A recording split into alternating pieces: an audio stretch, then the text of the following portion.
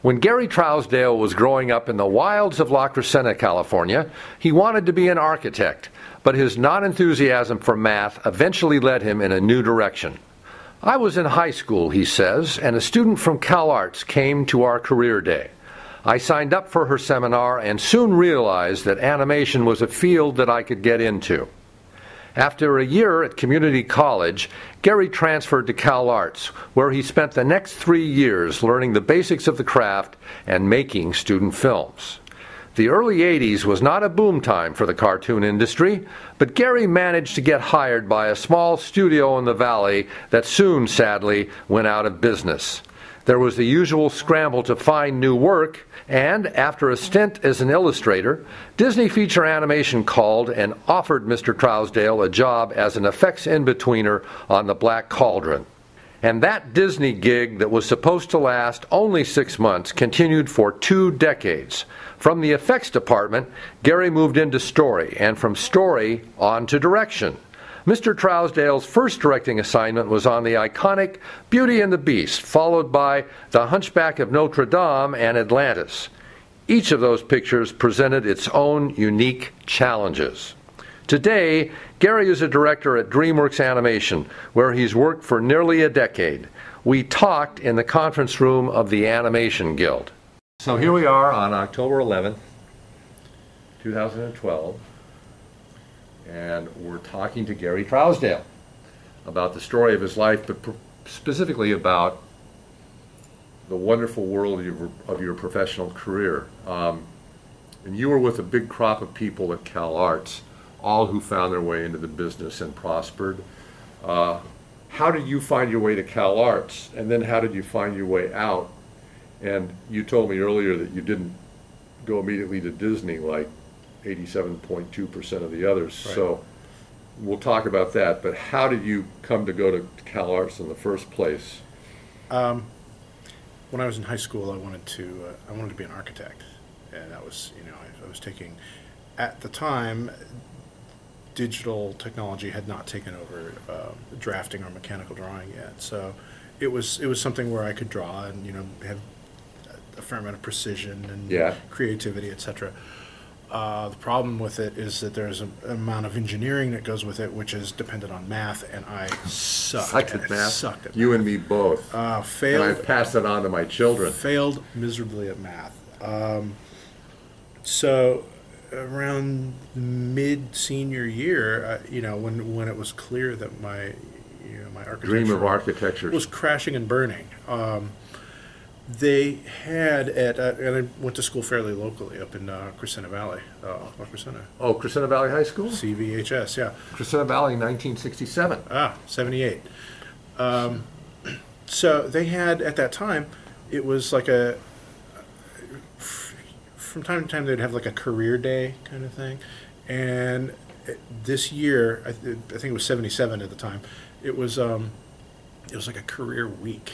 And they set aside like 4 days out of the week where they would have professionals from basically every walk of life come in, and like all classes were suspended, and you would pick like, okay, I want to go to the two-hour lecture by the fireman or the insurance executive or the whatever, and or the cartoonist. There was a girl from CalArts there that was teaching animation, and I thought, and up to this point animation was not really something I had considered, because it was, in my mind, in 1977, animation was done by elderly gentlemen in sweater vests. And, right.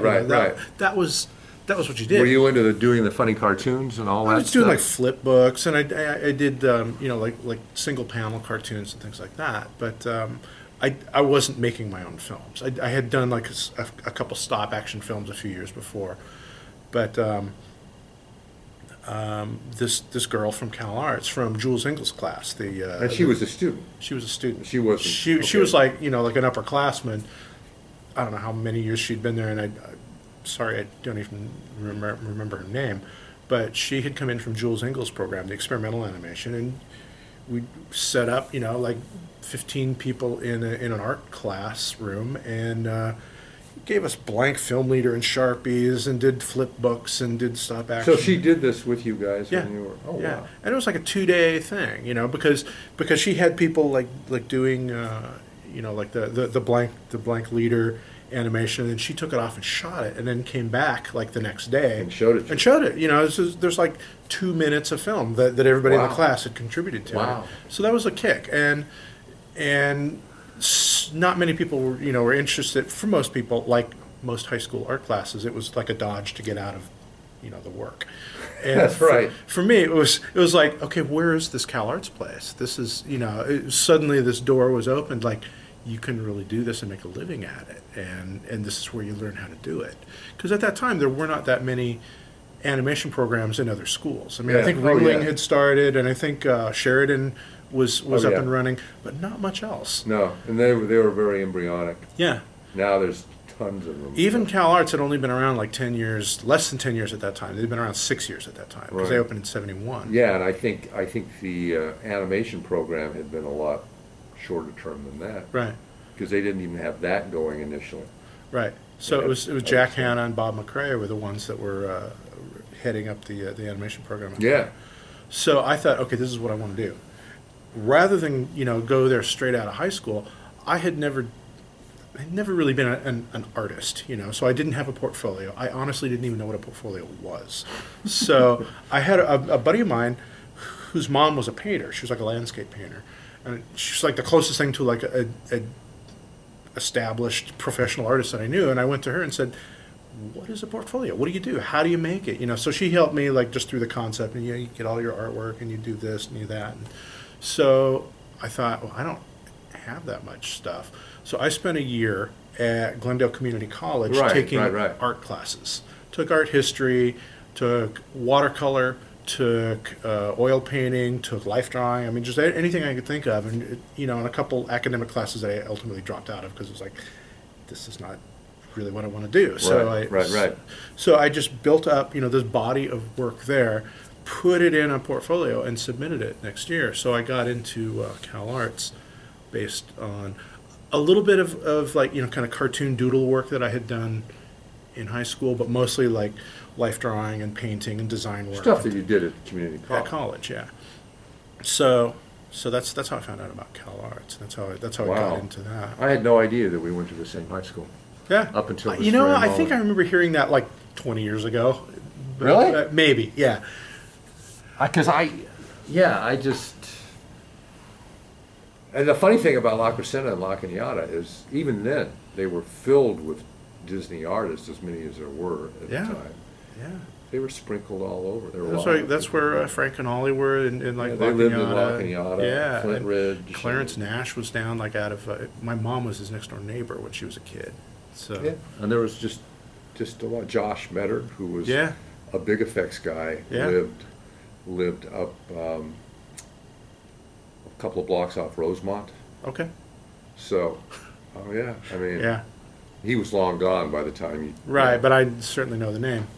But yeah, he lived, and my dad and he lived 3 blocks from one another. Right.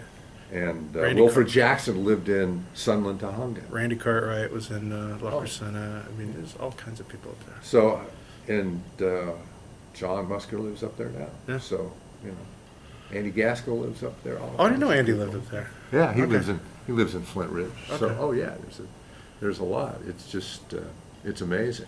But Crescenta Valley High School. Yeah. So, okay, so we're up to 1978, and you. So I got and I got into Cal truck Arts. off to Valencia. Yeah, and spent 3 years in their animation program. And at the end of every year, they would have, at that time it was called the Disney Show. Right. Now it's called the Producers Show because Right. there's more studios. Right, But at there's that more time, studios. Disney was basically the only studio that would come out and look at the students' work and hire directly from the student body. I mean, there were a couple other studios around. There was like Hanna-Barbera was still around, and Filmation was still around, and I think Ruby Spears was just kind of getting off the ground. But it was basically Disney was the only game in town. Right. Oh yeah. At that time. Yeah, at that time, and so the students would work like they do now. They would work all year on their student film and then present it, and hopefully you would be picked on the strength of your student film to either do an internship or to go and work at the studio. And at the end of every year, it's like 3 or 4 people would get picked. Sometimes a little more, sometimes 1 or 2, but at the end of every year. So what happened at my junior year? This is 1980, right? 1980, it's a... or 81. 79, 80, 81. Yeah. 81. I went there and, got into the showing, and the Disney people came, and they pretty much said at the end of it, okay, well, we're just not hiring now. We're full. We're not hiring. We don't have any more spaces. And I think they took 2 people as interns. All the slots are filled. Yeah, basically. We're done. They took 2 interns. I think they took Mike Show and Bob Seeley, and so they went for the summer internship, knowing that they would be booted out again at the end of that. And I was like, well, I hadn't planned on, I kind of planned, but I hadn't hoped to spend another year at CalArts, but I might as well. Yeah. Back then, which is kind of a marked difference from now, if you had to spend all 4 years of the program in animation, you were really not that good an animator, because you didn't get hired out of school. Nobody swept you away. Nobody swept you away. I mean, so it was not the goal to get a degree; it was a goal to get a job. To get hired. Oh, the Yeah. funny thing is 10 years later, when I took over this job, the industry was expanding like crazy. Oh, and yeah. They were jumping. If you had been a few years later, Oh, yeah. it would have been. I mean, like everybody would have been gobbled up. back when like the post Lion King days, or all the Simpson days. I mean, when TV animation was really hot, we got the Powerpuff Girls and Samurai Jack, all this other stuff out of it. Gendy didn't go through CalArts. I think he did. Oh, he did? I think he did. Yeah. That's what I know. So at the end of that year, I was like, okay, well, I guess I better get my financial aid forms in order, and So I'm going to be back. figure out my housing for next year, because we'd already gotten kicked out of our condominium, for that year, and I'm going to be back. And walking through the hallway, there was a notice on one of the bulletin boards that said, "New animation studio starting up. Start on the ground floor. Work with industry professionals." Okay, so me and a car full of my friends drove down to Studio City, and we met with Phil Mendez, who was working for a guy named Tom Carter, and presented our work, and I was hired on the spot. And Wow. it was like, hooray! I don't Touchdown! I don't have to live out of my car. That's right. Don't have to find housing. Yeah. I don't have to. I was a squatter in Sleep on a couch. the school for a couple of weeks, like at the end there, like between getting kicked out of our apartment and like moving back in with my parents. I was like, all right, well. And they're still up in La Crescenta, right? Yeah. My mom is. My dad passed away, but yeah. So I got hired there, moved to North Hollywood, and worked for Phil Mendez for about a year until that studio went spectacularly out of business. And what were you working on? It was a little short. I mean, they had a bigger feature, like kind of in the works, Right. and it was called Huck's Landing, and it was basically this kind of Huckleberry Finn and talking animal movie that he was going to tie into some casino property in Las Vegas, to make like this kind of family-friendly Las Vegas experience, Sure. which at that time was like, that's crazy. This is before they started. doing that in a big way. It was still a mob. And then, yeah. So that was one thing, and then they wanted to do some shorts as well. So they had this like little bear cub that. Oh yeah. I remember that little bear called cub. Kissy Fur. Yeah. Yeah. And so He had that property for a long time. Yeah. And so that's what we worked on, and we worked on that for a while, and then. And were you doing character animation? I was doing storyboards? Yes, all of the above. You're doing everything. And directing. Yeah, I mean that was like my first kind of taste at directing. Although it was mostly like animation and boarding and. Did anything get to the I've got a sample stage? If it never, because it never got finished, right? Because the studio imploded. You know, I don't think it did. I mean, I heard that there is a version floating around somewhere. I think Leo Sullivan has like a copy of it somewhere. Yeah. But Floyd Norman might, but I don't, and I never saw it finished. And so so that went out of business, and I suddenly found myself like having to pay rent in an apartment and no money coming in. And no money coming in. So I got a job down in Santa Monica doing illustration for a company that did flyers for bars and restaurants. So I worked there for a while. Still going out, like on a every 2-3 weeks with my portfolio, shopping it around. Like, okay, here's Kurtz and Friends, try them. Here's Don Bluth, try him. Here's just all the different studios around, and had papered the stairway with my rejection letters. Like, no, we don't need you at this time. No, I got turned down by Filmation because I didn't draw well enough. It's like, for God's sake. So it was, and I, of course, went to Disney as well. And Mark Dindal at the time was the head of effects on The Black Cauldron. And, and he said, because at that time I wanted to be a character animator. And he said, well, they're really going to be looking for effects animators. You might want to kind of orient your portfolio, kind of gear it more towards effects, which I had never done, but I thought, I'll try it, So I started doing reboot. Yeah, so I started trying that, and I took my portfolio in and met with Don Hahn, he was kind of I don't know, what was his title back then? He was probably a production manager or a production assistant. Yeah. He was I think he was working at that time under Ed Hansen. Yes, exactly. And he, at the time, I think he was married to Ed's daughter. Yes.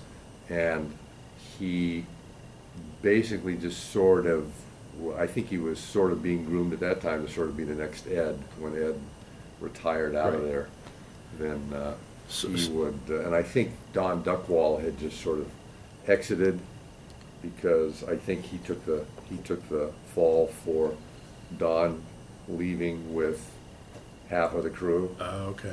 During Fox and the Hound. That was like 78. Well, that happened. Yeah, it happened. 78, 79.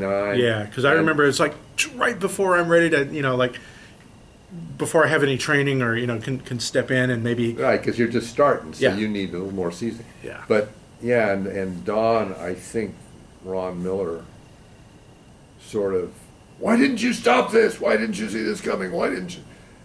And Don, I think, I never did remember exactly when he vanished, but he was like, there's mumblings of, oh, he's in trouble, that people are mad. And one day he was gone. And then he was gone. Yeah. And he was close to retirement anyway. Right. And so I think the thing was, they just retired him out of there. They said, you're retiring a year early. Right. And maybe I'm wrong, maybe he just retired, but it seemed to me that he was sort of under the gun for letting this horrible thing happen. Right. Half the staff exit. So. Well, so I presented it to Don Hahn, my portfolio. Yeah. And he looked at it and said, all right, this is good. Well, we don't have anything at this time, but we'll give you a call when we do. Which is exactly what all the other studios say. Right. Which don't have anything at this time. Translation is no. So it's that's like, right. All right, whatever. So I went back to work down at Grand American Fair, doing my flyers and illustration and calligraphy, which was all done by hand. Back when Paste Up was using real paste. And we had a big photostat machine, and oh yeah, very, very, very, very primitive. But it was work, and it was enjoyable work, and I was having a good time, and it wasn't a lot of money, but it was a nice company, and they took care of people. So, so I was down there, and I was there about 9 months, and I got a phone call one day, like at work. This is pre-cell phone days, also, so he had my number there. Had to go to the company phones. Yeah, the wall it's like, phone. Hello, yeah, this is Don Hahn from Disney. We spoke some months ago. I was wondering if you were still interested in that job at Disney. Can you start? This is like 2 or 3 months later. This is like 9 months later. 9 months later. Yeah. So you were down there for better part of a year or a year. Yeah, and so can you start this week? It's crunch time. I said. I would love to start this week. I am interested, but I have to at least give 2 weeks notice. So he said, okay, I understand. Great. Click. I'm leaving. Yeah, right. So, it was like, congratulations. Sorry to see you go. You asshole. What are you doing this to us for? So, we won't, if it doesn't work out, don't come back. Yeah, pretty much. So, and Don was very upfront. He said it's a 6-month gig. It's panic hiring for special effects for Black Cauldron because it's got a ton of effects. We're way behind. We need a lot of effects work. And you're one of the bodies that we're going to have come in. You've got an opposable thumb that seems to function okay. And so if that's okay with you, and I said, sure. 6 months working at Disney, I can put Disney Studios on my resume. That right there is worth its weight in gold. It's like go to another studio now. Yeah, I worked at Disney. It's like, oh, come in, because that was one of the things I was finding going to other studios is people that had worked at Disney. They didn't even need to show portfolios or anything. As I worked at Disney, you're in. So I thought that would be great. So you figured this is my ticket to the great, yeah. stars. So I went to Disney and got put as an assistant. I was Mark Dindal's assistant, one of several, and just did smoke and dust and objects and water and just like whatever came down the pike, like in betweening and opaquing. Sure. Oh yeah. All that stuff, and the work was miserable. Just because it was so tedious. And, just like, oh God. That's where Pete Young started. He started as an effects engineer. And the movie was not really what I would call good. But the effects were nice. And the crew was great, and the people were great, and I had a really good time. I mean, it was like, that was where I learned. It's like, honestly, it doesn't matter as much if the work itself isn't that good as if you're in a good environment and you're enjoying it and the paychecks. You can still be creative in other ways. And there was, they had like kind of minor, their caricature shows and the little productions that they would do, and you could do little side stuff. Musker was doing the caricature shows even then. Musker was doing the caricature shows, and they still had the Eddie and Friends show that Mike Giammo and Joe Ranft and the window. At the window and on the roof and all that. So I mean, it was a fun place. So I really enjoyed it, and stayed in effects for a while. Did effects for the Black Cauldron. Didn't get laid off, because then they had another show, a live action show, called My Science Project with Dennis Hopper and I don't know who else, but about an alien relic that had been found somewhere and opened up some space-time continuum and needed a lot of needed a lot of effects. Traditional effects. Yeah, which at that time was all done with an optical printer and hand drawn and pre-digital. Yep. So we would get photostats of Dennis Hopper going, whoa, and we would have to have these shapes flowing off of him that would then be given an opacity and a diffusion and a glow, and so he looked like he had all this light shooting out of him, and we had to sit in these dark rooms with ink and fill in the pinholes. So yeah. But the checks don't bounce. But the checks didn't bounce, and again, it was a good crew. It was really tedious, and my supervisor on that was John Van Vliet. I don't know if you remember him, but. So yeah, John was John Van Vliet. Barry Cook was on that. Oh yeah, Barry. I remember Barry. Yeah. So we worked on that for a little while, and as that was kind of coming to a close, I got a call from Don Hahn again. That you good? It's always good. Always good. I'm a paranoid. Yeah. SOB. Oh, you told me.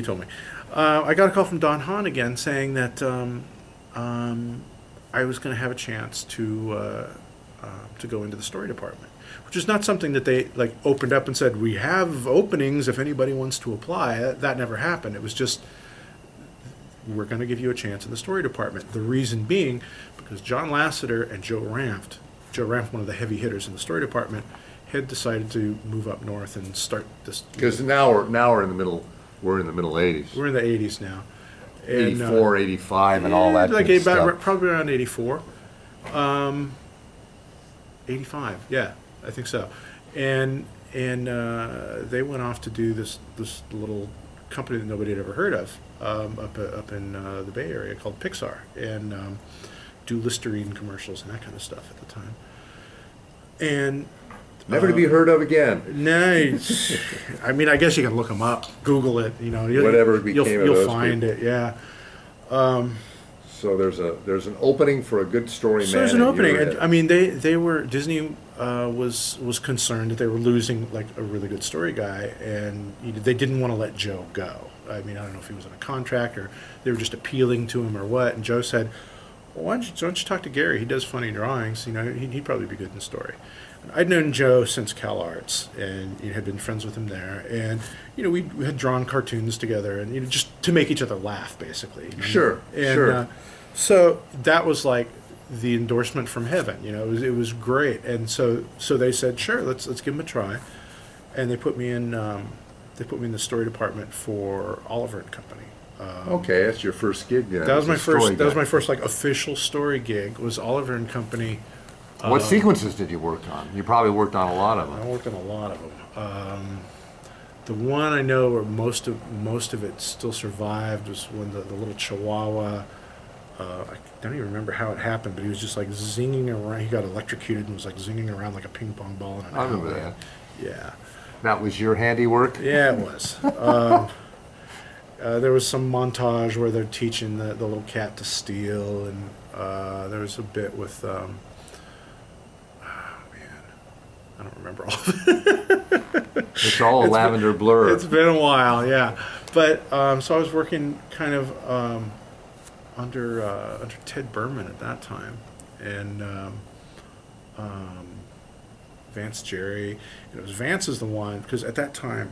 Oh yeah, Vance is the grand old man of Disney. Jeez, yeah. Story work. I mean, his drawings. Yeah. And I mean, he would like do watercolors of it. They were just like beautiful to look at. We go, Vance, you're putting color in him, and you go, I just put color in him because I don't have any ideas, and it fools people.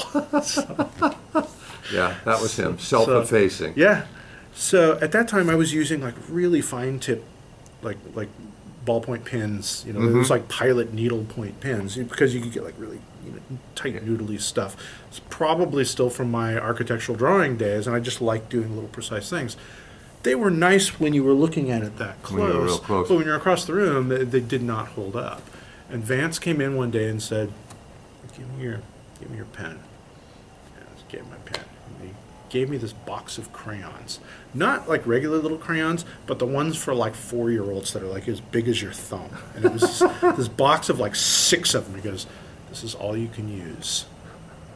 He saw what your problem was. He did. He saw it right away. The drawings were not reading. They're not reading. Across He said, the "This room. is all you can use now. Don't use the pen. You throw it away." It's like, oh, okay. And so and it.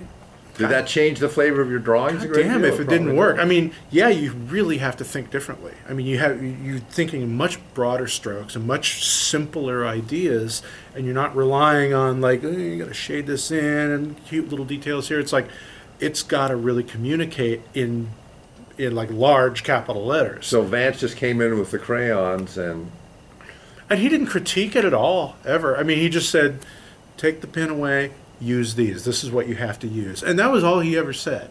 And so that's, then I started doing my boards with that.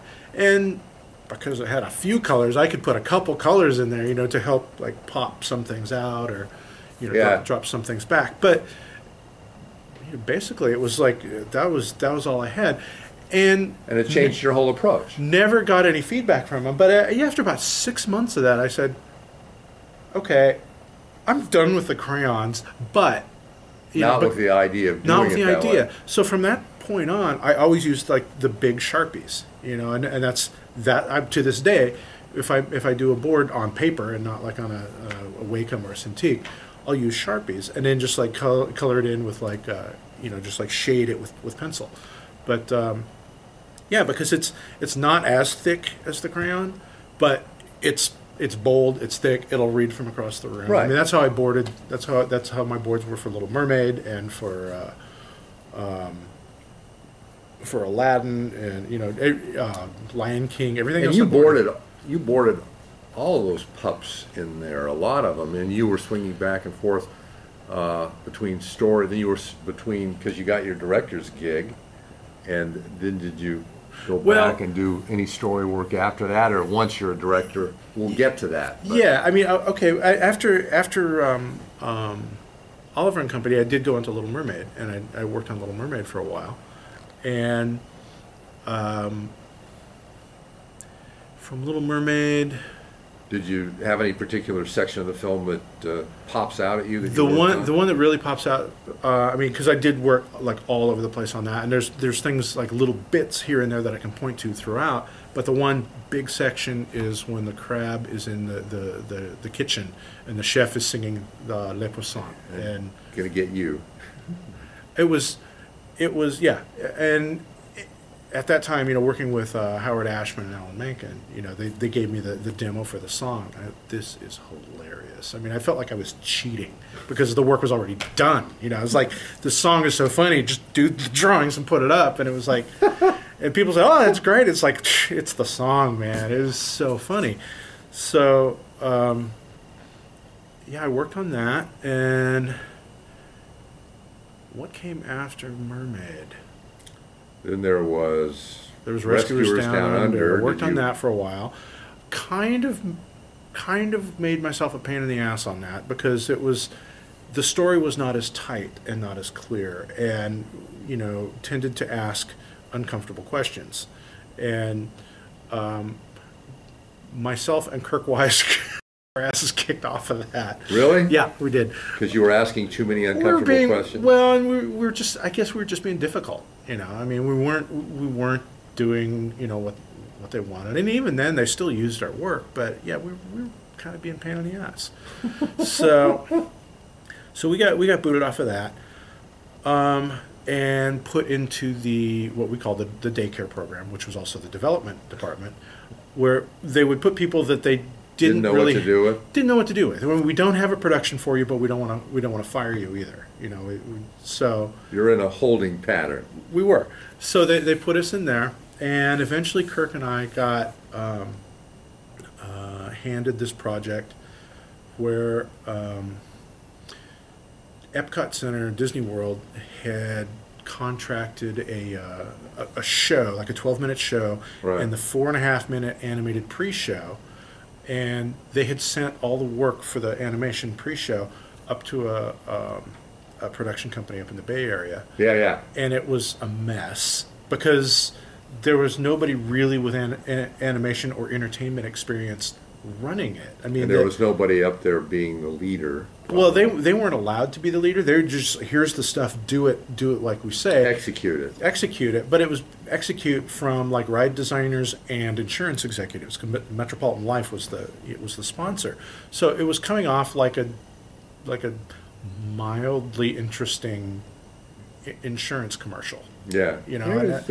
Yeah, and it was just like, ugh. And so Jeffrey Katzenberg, Michael Eisner, and Frank Wells caught wind of this and put the brakes on. Just like stop all working. work. They probably looked at all of it. Yeah, they looked at it and said, "This is terrible, and it's going into our park and having our name on it.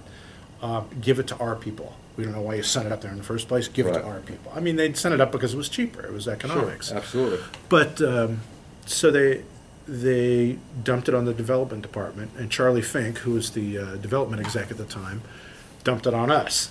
And so us being you, me and Kirk and Tom Cito at the time, and so we reboarded it and repitched it and sold it in a week, and performed it and all that stuff. And they said, "Good, okay, we got 90 days." Well, it was a little more than that at that time. 120 days. Something. And at that time it was like 4 or 5 months, 6 months, and so. We also determined that it wasn't just the pre-show, the 4.5-minute animation that was a problem. It's like the whole main show was kind of dull and uninteresting as well. And what you guys had developed was Cranium Command, right? Cranium Command, yeah, which is now a giant storage facility up in Orlando. It's kind of sad. It's all mothballed, but it was a great. It was fun. It got really good reviews. Got good reaction. People enjoyed it. So Jerry Reese, who was running the main show, he asked that Kirk and I help him out with boarding it and writing it and designing it. So we went to Florida and worked in what at the time was called the Fishbowl in the animation facility there, and designed the characters and wrote the dialogue and boarded it. I mean, boarding live action / animation, and so they produced that. And about that same time, when we were finishing up then, there was a shakeup of management in one of the Roger Rabbit shorts, and the director for that left, and Rob Minkoff, who was directing the 4.5-minute pre-show for Cranium Command, he stepped up the ladder to pick up Roger Rabbit, leaving a vacuum. And you stepped into Cranium Command. Well, we didn't actually step in; we were kind of pushed in. But we ended up. Yeah, Kirk and Gary directing. Kirk and Gary boarded this. They know more about it than anybody else at this time, and now we're down to 90 days that this thing's got to be in the park. So that was our first real director. But you'd done some when you had been with Phil, right? You at least a little practice. A taste, yeah. But I mean, it was a different studio, different what they now call different pipeline, different different dynamics. Different dynamics, yeah. The whole thing was different. So Kirk and I stepped into that, and we finished it, and we went to Florida, and hooray! It was a very very happy thing, and came back to Burbank to go back into the daycare department. At that time, we were slotted to work on a project by Tim Hauser called Goofy of the Apes. And, And so early Tarzan. So we were, like 2 weeks or so of like drawing Tarzan or drawing Goofy, leopard skin swinging from vines, and one Monday morning in early December, Charlie Fink came running in again and said, "You guys meet me in my office." Yes, we went into his office and he said, "Sit down." There's been, as we knew, Beauty and the Beast had been in production in London with Don Hahn as a producer. Mm-hmm. And Don had been trying to get us out there a couple of times. You guys come on out to London. It'll be great. You can come on out and you draw funny stuff. And I hadn't been married that long at that time, had like a 2-year-old, and I thought, that's just not going to work. So I said, "No, I can't do it. I'm sorry, but I can't do it." So Charlie said there'd been a shakeup with Beauty and the Beast director personnel, and the directors at that time had left the project because they had had a disastrous screening, and the reason being that it was very non-musical, kind of straight, very beautiful, but kind of dull. Kind of like the French version. Did it have a taste of that? I never saw it. It did, yeah. Where when Belle would walk down the corridors of the castle, the candle would float behind her to light her way, and the food plates would just kind of float behind her so that she wouldn't be would attend her every need.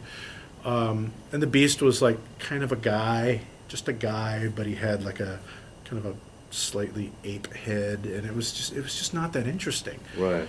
And I believe so. You're probably one of the few that have seen this earlier version. Yeah. And, I mean, it was pretty but dull. Yeah. And did they do the whole thing? Did they have the whole story reel? I think they did. I didn't see the whole story reel. I saw maybe about a good half of it. And, and that was, they said, "Okay, you've seen enough." It's like, yeah, I think we're turning it off. Yeah.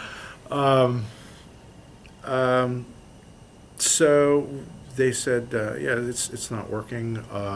Jeffrey wants to bring in the guys that did the music for Little Mermaid because that went over so well. And they want Howard and Alan to do their magic to Beauty and the Beast like they did to Little Mermaid. And can you guys be on a plane on Wednesday to New York? You might get to direct it. And Kirk and I thought we were on candid camera. I mean, it was like, You didn't think that they were actually assigning you as directors, but This is some elaborate joke, yeah. was this Jeffrey that told you this? Or this is was Charlie Fink that told us this. Charlie yeah. told you that. Yeah. And my first reaction, because our first run at directing on the Cranium Command thing had been a little up and down, and the down parts were like really down. I mean, I had never been screamed at before by executives. I'd been like looked at crossly, but like actually screamed at. It was like, I don't like this.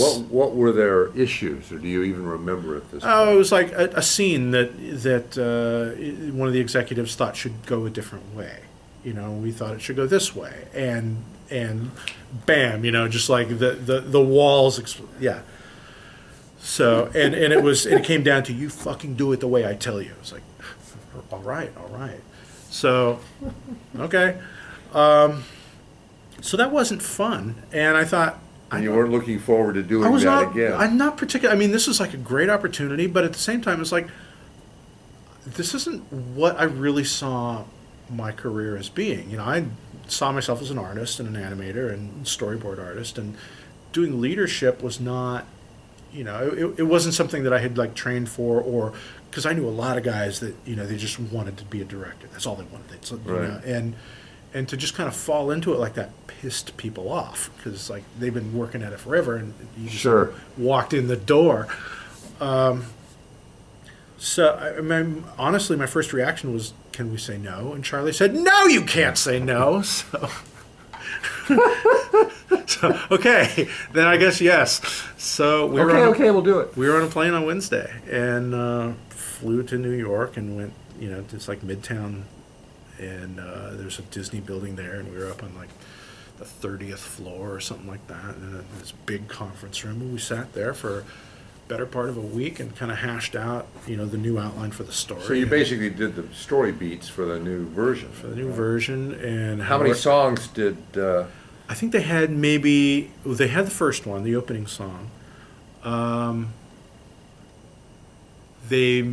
believe they had kind of the bones for Be Our Guest, but at that time it was being sung to Maurice, because he was the one that got caught in the castle, and he's walking around and going, "Oh my goodness, look at all this stuff," and and he shivers a little bit, and the candle says, "Oh, he's chilled to the bone, let's give him some food," and etc. And so they sang Be Our Guest to him. We had that all the way animated before we changed it. Wow. That was our joke. Like, never got onto the Blu-ray? No, I don't think so. But our joke was, note to clean up, change Maurice model to Bell model. And yeah, and then I came back, and Kirk and Brenda Chapman and Roger Allers, they stayed, I think Chris Sanders as well, they stayed like another week, and they went upstate to like the, what was it? It was like the Residence Inn in Fishkill, New York. And, and, you know, they worked on the songs a little bit more. And then, yeah, from there on out, we were, you know, working on... working right away. Working right away. So how long was that whole... You worked on it then for, what, 2 years, year and a half? Yeah, closer to a year and a half. I mean, I think it was a really tight schedule, because they had a tight schedule to begin with. And when they threw everything out, they didn't redo the deadline. They just said it's still the same release. Still the same release date. You just got to make it work. So okay. So what do you remember? What do you remember from that production about? Were you just always stressed out because you're always under the gun? And well, running the beginning of it. Meeting to meeting. Yeah, I mean the beginning of it was Kirk and I were not really being officially recognized as directors, because we were kind of trainee directors, and they called us acting directors. Oh yeah. We had to act. I think somebody else told me. Yeah, we had to act like directors, and that meant that we had a writer that we didn't always agree with, and if we said something that she didn't like, she didn't listen to us, because we weren't real directors, you know. So it was kind of stressful. Visions of Alice in Wonderland dancing in her head. Oh man, and God knows what else. But And yeah, and since it was so crazy, just schedule wise, yeah, there was always meetings. I have to recast people, and now the floating candles and plates and everything were characters, because we said right at the start, it's like this floating floating object stuff is nice and magical in a live action movie, but for Disney, come on, give them character. So had to design them, had to cast them, had to write for them, and so you were probably in on all the casting then, right? oh, absolutely. So yeah, and a lot of the casting we had to fly back to New York for, because we were using a lot of Broadway talent. It's like Jerry Orbach, was. Yeah, how did he come to? Alan was and he Howard. one of the A-list? Well, Alan and Howard, yeah, we had no idea who he was. Right. We didn't know who Jerry Orbach was, and they said, "Oh yeah, he's like an old song and dance man from the '60s, and he's really great." And we had listened to a few people that we kind of liked, and Jerry nailed the kind of Maurice Chevalier vibe, and he had that that real rich voice, and it was. Oh yeah. Yeah, and we said. Well, the Fantastiques. Yeah, okay, let's go with him, and David Ogden Stiers was like, bam, he was a shoe-in. He's a voice. Paige O'Hara, I mean, Belle was a very important part, and there were a lot of really good Broadway actresses. And there was one girl that Kirk and I liked, and there was another girl that Howard and Alan liked. Howard and Alan won, because they said, look, yeah, we agree. This girl is really good, but Paige, we think, can give you more. She's more. And they had a little more juice. They had a little more juice, and we had to recognize these guys know what they're talking about. Yeah. So we do like her, and we'll fight for her, but they're very persistent, and they're making very compelling arguments, and they know their shit. So yeah, we'll listen to them. And what's funny to me is today, nobody would think of Jerry Orbach as anything but a cop. Right. Right, and I tell people that. It's like, yeah, is that guy there? Yeah, he's the candle. So, what? Right. We did end up speeding up his voice by like 3%. Really? Yeah, just a little tiny bit, just to make him sound just a little smaller. Because you've heard his voice; he's got that real deep, gravelly voice. And we pitched it. We didn't pitch it; we just sped it. But just like amazing how much like 1% will do, and with 3% doesn't sound like anything. Right. 4% was too much, Yeah. So starts sounding like Alvin and the Chipmunks. Yeah. At some point. So, and then the Beast was the hardest. I mean, we just went everywhere because we're looking for somebody with the gravity in their voice and the kind of gruffness, but also some kind of charm. And we listened to like hundreds of people, like in L.A., in New York. And finally, we were, okay, we're in L.A. again, and Kirk and I are on rounds. We're talking to layout and animation, and just whatever else. And between meetings, and our casting director comes running up to us in the hallway and says, "Guys, we just heard Robbie Benson," and yeah, you don't think of Robbie Benson. And Kirk and I look at each other, and Kirk goes, "Robbie What? Benson? Ice Castles, Robbie Benson?" and our casting guy goes, "Yeah," and he ran off. And we're like, That's okay. not going to work. Yeah, well, we said, I guess, we've tried everybody. Might as well try him. And we heard him, and he was like, "Wow, damn, he's good," because he got the deep stuff, but he also got he was also funny. I mean, he was like naturally like a funnier character. You didn't have to filter or do anything to his voice? There was stuff that we did, like when he would like really go ballistic, that we would like mix in like animal roars and like pitch down the bottom and all that. But a lot of the stuff we left alone. Particularly like if he had to sing, we couldn't touch him. I mean, some of the stuff if you just like kind of boost the bottom end a little bit just to give him a little more weight. But we weren't pitching or mixing. But you couldn't even do that when he was singing because it would screw up the. It would do something, when it was singing, like to totally throw him off. So most of the time he's good. A few times, we mixed in like a lion and a bear and a Dodge Charger and whatever else. So what was that probably would you consider that of the features that you've done, that was probably the most hectic in terms of You got to get it out. You've got to get I think everything so, tied yeah. together and all this stuff. I mean, they all have their problems, but it was the most, because we had the tightest deadline, and we didn't know what we were doing that much, and When did you become the official directors? That's my question. it was like about 6 months in. Really? Yeah, I mean, it took a little while, and Jeffrey called us into this conference room and said, "All right, guys, you're it. We've watched your progress. We like what you're doing. We have confidence in you. You're real boys now." And yeah, so, and you know, Kirk and I left and went, Hey! "Great. What's that mean? It means we better get back to work." So, So all that meant was didn't that you- ultimately change anything other than, you know, I guess somewhere Did they in some listen to you paperwork. more? Not really. Did the writers start paying more attention? No, to you? I mean the writer, not really, and everybody else didn't give us any trouble anyway. You know, I mean, Yeah. for me the biggest problem was I got to watch what I say, because it was my habit to, you know, just like throw off, you know, like funny jokes. Hey, wouldn't it be funny if Gaston did this? And the story guy would go, okay. It's like, no, don't do that. I was just kidding. So Just funning with you. just messing. And the most frustrating part was that I didn't have time to draw at all. I mean, there was almost no drawing done. I did like one little tiny section of boards in that when LeFou is waiting for Belle to come back home, and he's like dressed as a snowman. I mean, that was my, you know, him with his arms sticking out holding the sticks, and you know that was like the one drawing that I did for the show. Really? Yeah. That's interesting. Did you do any boarding for your for the other features that you did, or did you? Mostly not.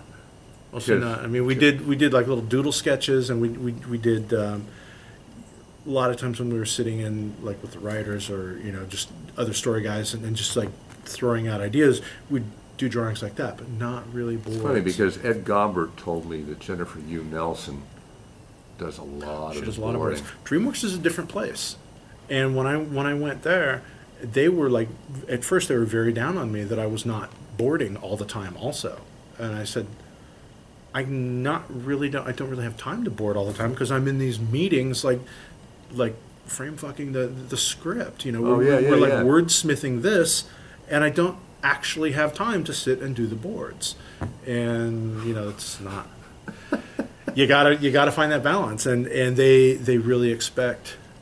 Well, I won't say they absolutely expect, because they've hired directors there that don't come Now, from an are there artistic some background. directors that do a lot of boarding and some directors over there that don't? There have been, and generally they found that they like the directors that do, because it's easier communicating for everybody. Right. You know, the director can say, no, this is what I mean. But that was never the style at Disney, right? Disney, they generally, well, I mean, I don't think Ron and John were board artists; they were animators. Right.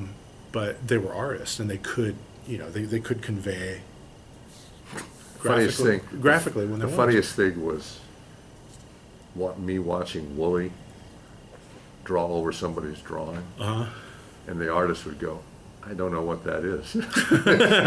'Cause Wooly would, "No, it's like this," and you'd stick it up, and it would be like,